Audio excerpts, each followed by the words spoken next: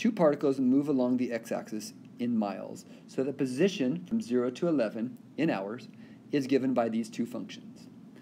All right, kind of crazy looking functions. And right here, these two graphs are the derivatives of x2 and the derivatives of x1. So the kind of like they're the velocity and looks like miles per hour. So these are miles per hour graphs, miles per hour. All right, so we're going to use this all to help us solve this. How many values of t do the particles have the same velocity? So if I'm looking for the same velocity, I'm looking for the derivative of each equation being equal. Okay, velocity is the derivative of position, so I want to know where each of the derivatives, which is velocity, are equal. Since this picture is of the velocity graphs, I want to know where they're equal. It would be right there. That would be the point at which they are the same, that red dot right there. And to find exactly where that is, you would need to use technology. But for this particular question, it says how many times. And there, right there, you just have one time that they would be the same. But again, if you needed technology to find exactly what that would be 9 point something, and you use technology to crunch that. Next, which particle stopped more often? Stopped more often. Well, if I want to know stopping, isn't stopping when your velocity equals 0? Okay? So if I'm looking for stopping, I want the velocity equal to 0, which in this situation, it is the derivative of each function. So you want to know when does each function derivative equaling 0. So we want to know how many times this equals 0. We look at that function, and it is once right there. So we know it's once right there, about 9 point something. So this one has once. And if you look at the other graph, the green graph, it hits twice. So my question again says, which particle stops more often? And that would be the green graph, which is x2. x2 that stops more often because the velocity equals 0 more times. Next, which particle was moving to left more often? So to find out when something's moving left, what you're looking for is when the velocity is negative. Okay? So you want velocity negative, so we look at each one and see which particle moved left more often. So let's look at each one's velocity. So if we look at the first one's velocity, so V1's velocity, all right, and you want to know when is the velocity negative. So if we look at V1's velocity negative, isn't it V1's velocity negative for all of that, which looks like that's about from 0 to like 9.7. All right? And if I want the velocity negative for x2, okay, I want where that's negative, it would look like it's right here and right here. So that looks like it's from 0 to 3.2, and the other one would be, looks like about 8.6 to, because we're ending this one at 11, so we stop at 11. So looking at those two intervals, which interval has more time going to the left? Because again, left means negative velocities. And it looks like this one has the biggest interval, so of space, interval at which the velocities are negative. So that would be x1, or the x1 function. Next, which particle was fastest at t equals 2? So if we look at t equals 2, it's right here and right here. So which one is fastest? Fastest. What does fastest mean? What does that mean? Well, fastest means the biggest speed.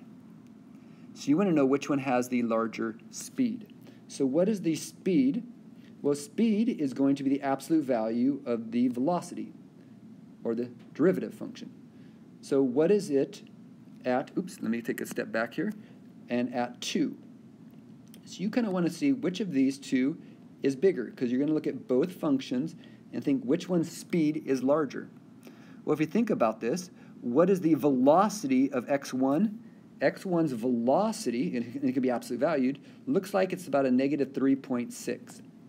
where the velocity of x2 looks like it's about a negative 1.3. Okay, so you look at that carefully. Again, x2 is this one. See that dot right there? It's about negative 1.3. And this one is right here, which is about negative 3.6-ish. I'm just approximating.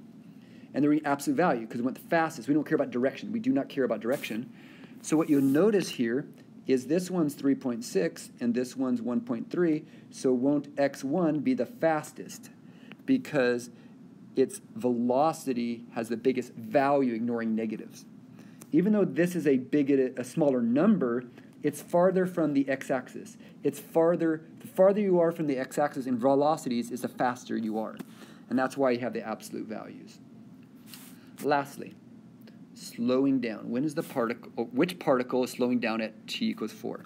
So when it's slowing down at t equals 4. So to find slowing down, there's two different ways to do that. You can do the derivative of speed. Oops, don't use v, because this is x1 prime at 4. Okay, so you're going to do this, and you want to know if the slope of that is, for slowing down, if you want slowing down, you want it to be decreasing.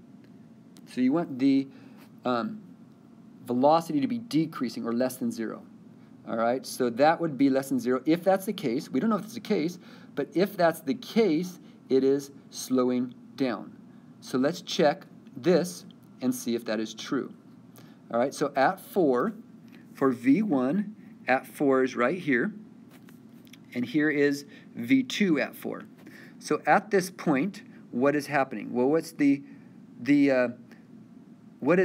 the V prime for? Looks like it is going to be, again, negative right here. That's negative 3.2.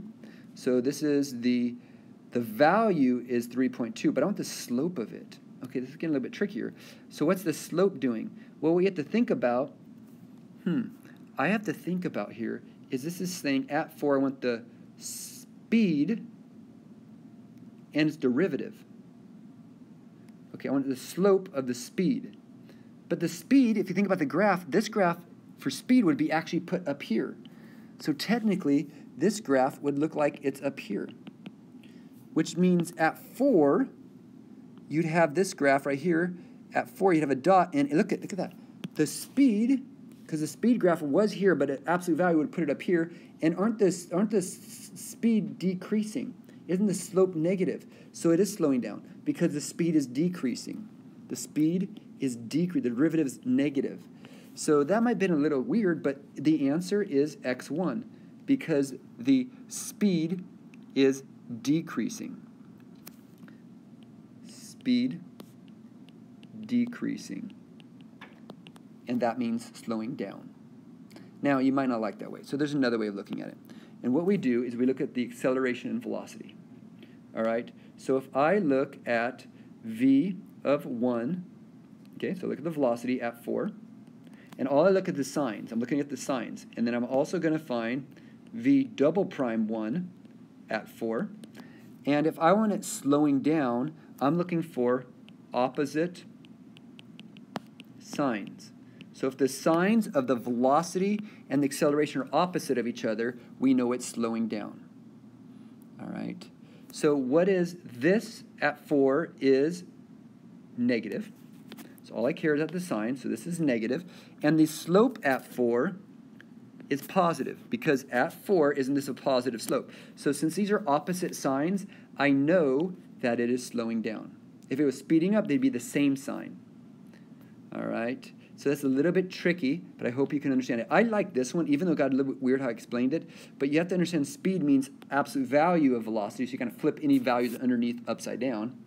And then you look at it if it's going downhill or uphill, and slowing down has to be downhill.